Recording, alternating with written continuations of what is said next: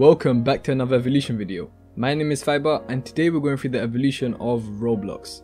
Before we get into the video, let me know down in the comments if you've ever played this game and your overall thoughts on it. If you didn't know, which I'm sure you did, Roblox is an online game platform and game creation system developed by ROBLOX Corporation.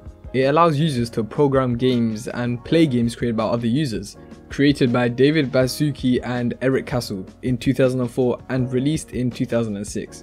I'm sure everyone watching this knows what Roblox is. We either played it ourselves or have a little sibling or cousin that plays it on their iPad all the time. Now, to look at the general evolution of Roblox, we need to look at before the game was even in development: interactive physics.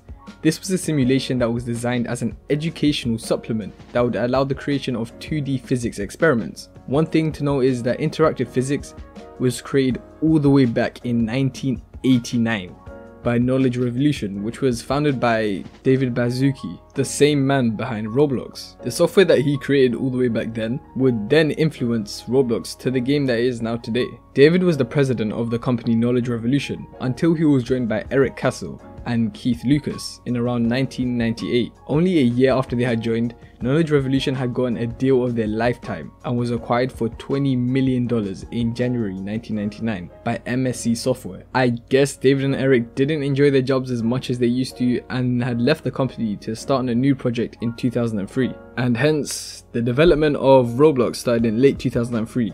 Oh, sorry, not Roblox, Dynablox. At this point, the devs were just testing out the physics of the game to see what they could create.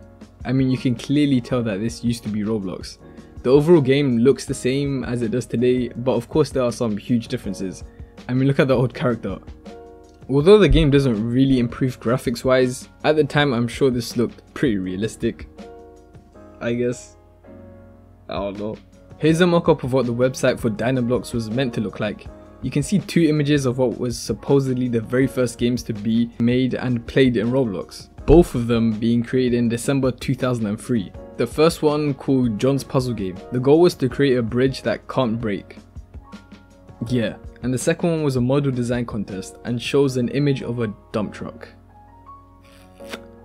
A few months ago in 2004, David Baszucki and Eric Castle decided to change the name from Dynablox to Roblox, meaning Roblox had been officially founded in March 2004. Here's the logo for the new company. Completely original and does not look like anything else I've ever seen before. Jumping over a few weeks, the first ever Roblox account is created called Admin. This was used to test various different ideas and concepts that the devs would put in the game. Oh, and remember the logo I was talking about a few seconds ago?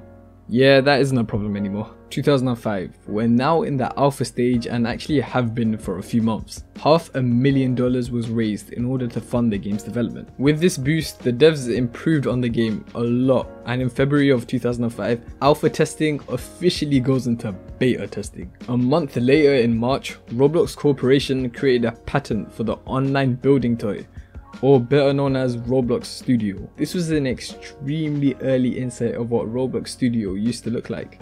A few mini games were made in Roblox, such as King Arthur's Castle, Steer the Spheres, and Beat the Lions. Steer the Spheres being the most popular, being the first minigame to hit 100+ plays. After playing these minigames, you would earn Roblox points. I think these were created in order for beta testers to have more of an incentive to play and earn more of these points. May 21st, 2005, and Roblox changes the logo again. After more development on the game, sign up reopens to more users who want to test it out. The devs can get more advice and see what the community thinks about it. Although it wasn't that big, we all start somewhere. 2006. Tired of the basic design of the players, the devs decided to spice things up and actually add features to the characters. Pretty detailed if you ask me. I mean, it doesn't stop there. Mike Rayhawk changed the whole shape of the character, creating a buff Lego man. Considering he worked for Lego for some time prior to this, I'm not really surprised. March 23rd, the Roblox beta has now ended and is available to everyone, but it isn't officially released, even though everyone can play it. I don't understand this. A month later in April, FreeCam was no longer in game, being replaced with a third person perspective of your character, making it easier for people to focus on, well, their character. 2 months after this, an early multiplayer version is released. You can now play with all your friends, but it's only on Roblox official games. One of the most physical intensive movements was added into the game. jumping. No, but for real though, it was cool to see your character have more movement around and get to places they couldn't before. With this, they also added... Wait, am I reading? Bombing. They added bombs to the game. I mean, there was a lot of things they could have added early on. Kinda weird they made bombing a priority though. I take offense. John Shedelsky made the very first Roblox video, titled Time Bomb, a short story. That was Sorry, what I meant to say was that was September 1st, 2006, Roblox is officially released. With the release, the logo was changed again to a more kid-friendly looking logo, I guess. This was the only logo I actually remember of Roblox 7. At the end of September, you can now go into multiplayer in all games, with the addition of adding friends and being able to DM them privately. You naughty. The first official event in Roblox occurs in December 2006. They called it Santa's Winter Stronghold. The elves are, instead of making presents, stealing them. It's Santa's job. In order to stop this from happening, you can play as either character. January 9th, 2007, animations are now implemented into the game. Instead of gliding around everywhere, you actually look like you're running. Kinda. January 17th, the first official contest called Homestead Furniture Making contest starts. What you do in this is, well, that you make furniture. Little did we know that this was for a brand new home in Roblox. The winners having their furniture being within the new home. We got a TV screen, a bunk bed, a dining table, a stereo system, a home entertainment system which is basically another TV, and another bed, but king size. Oh, and there's this arcade machine. Jump a few months later, Roblox is growing a lot surprisingly, but the demographic for the game is slowly shifting to the younger years. Hence, a super safe chat button is added. April 1st, 2007, Google buys out Roblox for $380 million. The site was changed to gooblox.com. Psych! April Fools! Yeah. May 3rd, 2007, deciding to add more detail than a simple smiley face, the devs added hair.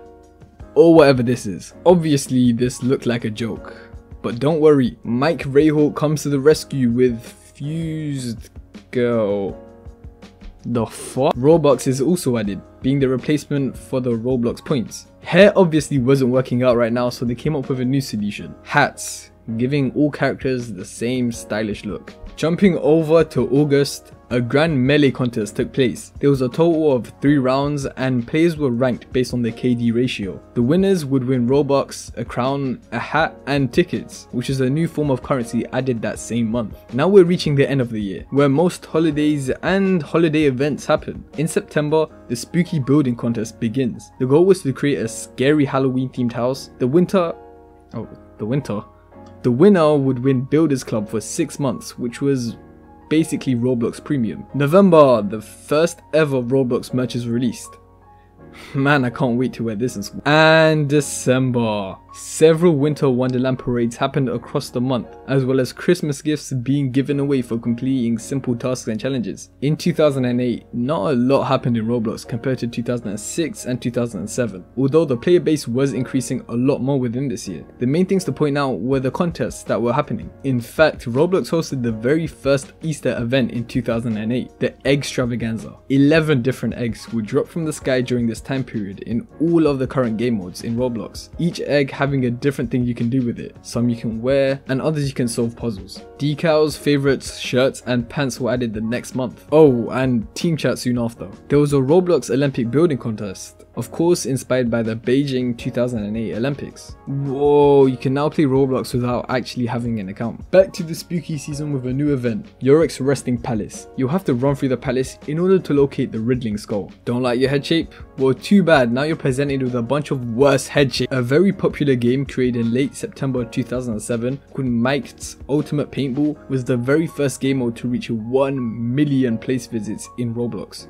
At the start of 2009, Roblox started to release more faces, giving players more ways to customize the head of their characters without changing the shape like before. Talking about the shape, they stopped producing different heads as they started to get a little weird. In March, the devs somehow managed to give every single person in Roblox admin privileges. What? How? I mean, nothing happened because no one knew about it, but like April Fools came back around and the devs decided to put a bunch of rubber ducks everywhere. Not just small ones, but massive epic ones as well. The ducks couldn't stay there all the time, so they decided to give everyone a duck in their inventory. A couple months later in June, different gear sets were added. You can now use melee and ranged weapons, as well as explosives, power-ups, instruments, etc. A lot of social updates occurred in July. You can create groups, have statuses, feeds, and even best friends. Aww. Towards the end of the year, a few updates took place. Limited and unique items were now added. Items that were once sold by Roblox and will not be sold again counted as a limited item. With this, you can sell it later if the value of the item increases a lot, just like Fortnite skins or CSGO skins. Limited unique items are sold by Roblox until they run out, so they have a limited supply of them. When you do purchase them, they'll come with a stamp showing which number you bought. The same concept applies with the value increasing over time. Oh, and bubble chides added. Just like 2008, not a lot happened in 2010. A few months in, a brand new event occurs. The Zeke and Luther event. This was the very first sponsored event for Roblox, sponsored by, well, Zeke and Luther, which was a show on Disney XD. I don't know if any of you guys watched this, but this was one of my favorite childhood shows. It's researching this legit unlocked a memory. Because the show was themed around skating, a new custom game mode was made for it, which was a skate park. People would join and test out the items given during the event, which is pretty much a bunch of skateboards and helmets. A month later in April, another event occurs. Extravaganza 2010. The same deal as last time. Being a huge Easter egg hunt, this was actually so popular that the players even crashed the servers. They had to cancel the whole event just 2 days later, but they did relaunch it in July for players to actually play it. Robloxian 2.0 was released the same year, being oh damn. Jumping over to May 2011, a Roblox app was released to phone users, but you can't actually play on it, so it's more like a companion app. Roblox had decided to finally advertise the game and expand it to more people, creating the first official advert or commercial. It did get a decent amount of hate. Yeah, people were saying how it's misleading. August 1st was when the first ever Roblox convention takes place, the Roblox rally. The whole convention was pretty much to talk about the game and what's to come. A bunch of things were added throughout the rest of the year. Mega places, which were servers that could hold up to 50 players, the very first Roblox toy, personal servers that you could free build on, and game gift cards being released in Canada and the UK. Oh, jolly good. The year has been going great so far. In the final month of 2011, a very popular game called Sword Fight on the Heights 4 or 6 IV, I think that's 4, becomes Builders Club only, which is what I said before, Roblox Premium. This one thing caused a huge outrage within the Roblox community. The forums were filled with players telling Roblox to undo the update. A YouTuber by the name of Zhao created a whole YouTube video about this occurrence. 2012, after bombs, hats, bodies, faces, eggs, and even more eggs, we finally have water. I'm gonna drink a bottle of water. No. Now back to April 1st, 2012. A new April Fool's event in Roblox. Or not. Wait, I never heard of this, but Roblox was actually hacked by a user called Elenate. They gave Robux out, gave people moderator, and took some people's accounts away. Bloody hell. Wait. 2 months, only 2 months after this happened, another incident happened. Users friended with the Roblox account, an auto-ran staff account, were given 1 million Robux.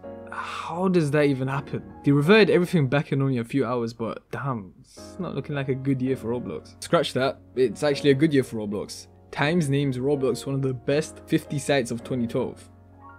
GG, well played. October 19th, and an actual Roblox app for iPad is announced.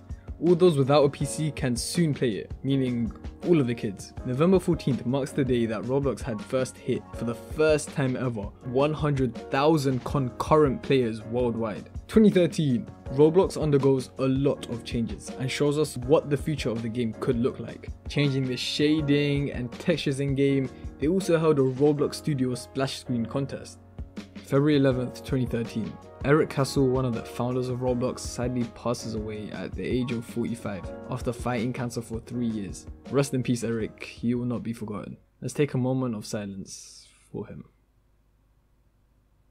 May 9th, and the dynamic lighting that they had been working on for a while now is finally released to the public, immersing you further into the game. Skipping over to October, the Developers Exchange was released, meaning popular developers could exchange the Robux earned in-game for actual money. In fact, in May 2014, a user by the name of Gamer101 became the first developer to cash out $10,000. Throughout 2013 to 2014, the Roblox devs and admins have been live streaming to their audience to talk about the game, the future of the game, and what's to come.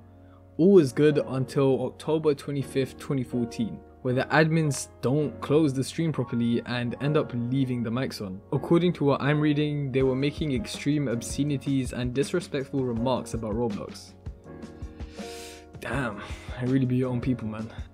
Oh, they got fired a few days later. That's definitely one of the worst mistakes of their lives. They could have been millionaires. February 2015, friends are now followers and best friends are now friends. Kinda makes more sense this way. Everyone on your friends list prior to this would now become your follower. Remember the Developers Exchange program like a few seconds ago? Yeah, well, a user by the name of Taymaster is the first developer to earn 50 grand in 1 month. That's some people's yearly salary, and he just got it off a game he doesn't even own. Throughout this next year, Roblox has a lot of sponsored events. There's the Big Hero 6 event, Teen Titans Go event, even the We Bare Bears event, another childhood classic, and Hotel Transylvania 2. At this point, Roblox is obviously a big deal, and the game is not what it used to be anymore. It's more mainstream now. Hey, look at the glow up. Shit! 2016. There are a lot more events, Kung Fu Panda 3 event and Zootopia. Roblox also celebrate their 10th year anniversary in April. That same month, Roblox is released on Oculus Rift, which I'm sure we know is a VR headset company. Now you can truly feel like you're talking to your Roblox GF. In 2017, Roblox changed their logo again. To be fair, the new one does look more clean, but I don't know if it suits a kid's game. What do they care? They're making billions more than I do. At this point, Roblox is so big that they do events for pretty much every big movie that comes out. They had Guardians of the Galaxy Volume 2, Spider-Man Homecoming, and Thor Ragnarok events in just 1 year. The game is huge and surely nothing can stop it now. Well, I guess something can. That's the UAE, or the United Arab Emirates. They deemed the game is inappropriate and damaging to children's health in 2018. Maybe they had the right call on that. Some children tend to get a little crazy, and I'm not talking about personal experience. 100%. Help me. A few weeks later, a petition was made for them to unban the game, trying to encourage them. In March 2019, a user called Azu5573 creates the 1 billionth Roblox account. He does get password guessed and his account is banned because he's a bit of an idiot, but think about it. That was the 1 billionth player on Roblox. We have like 7 billion people in the world and 1/7 of them have played Roblox. Holy sh! Skipping 2019 and jumping over to 2020, probably one of the worst years of our lives, but some of the best for Roblox. With everyone indoors, more people than ever were playing Roblox, breaking a bunch of in-game records. A game called Adopt Me reaches 1,615,000 concurrent players in April, which nearly broke the website. Another game called Piggy reached 1 billion visits in only 3 months. Not only that, but a few weeks later, it hit 2 billion. At this point, Roblox is so big that there's so much going on at once. I mean, the 2 billionth account was created in November 2020. That's 2/7 of the world. Now we're in 2021. The owner, David Baszucki, is declared a why did I write millionaire? Billionaire. He's declared a billionaire. He surpassed millionaire ages ago. UAE unbans Roblox. All good news so far. Wait, never mind. Roblox gets sued twice this year. Once about items in the store and another about users using copyright music. Damn. Whoever wins that lawsuit's getting a fat bag. Let me know down in the comments what you think will come to the future of Roblox. I mean, at this point, anything could happen. While you're at it, you may as well leave a like and share this video with a friend. Thank you so much for watching and I hope you enjoyed. I'll see you in another Evolution video.